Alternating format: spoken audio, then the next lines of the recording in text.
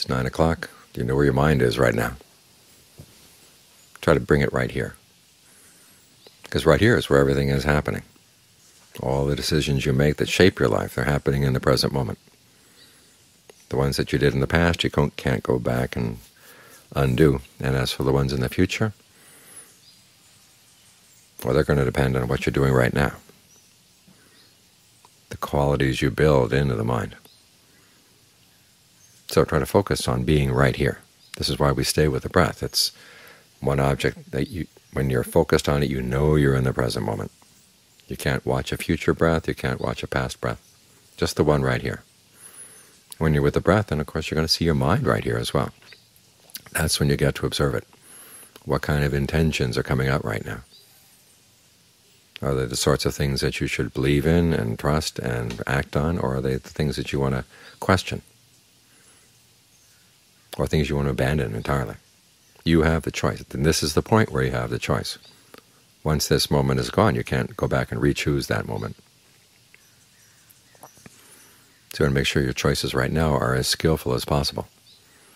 Another reason why we want to get the mind into concentration, because when the mind is stable, it tends to make better choices. If it's running around,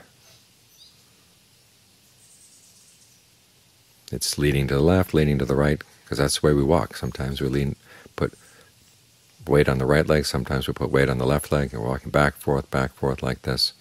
And who knows, something might hit you at a time when you're leaning way over, and it just knocks you over because you're not stable. But when the mind is stable, you're able to see things for what they are and then make choices that are based on stability, based on strength, based on seeing things with a mind that's at an even keel.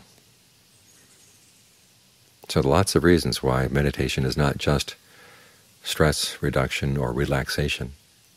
It's actually putting the mind in a position where it can shape its life in the best way possible, shape your life in the best way possible. So try to develop these skills. Try to get the mind as stable as possible in all situations, whether you're sitting here with your eyes closed or you're off walking, doing something else, working around the monastery, working at home, wherever you are. You want to get the mind in a position that whatever comes up, it comes up at a time when the mind is stable. So you can make the best choices and then act on them in a skillful way. So bring your attention right here, because right here is where everything is happening. Once you've taken care of the present moment, you've taken care of everything. That's why the present is such an important moment.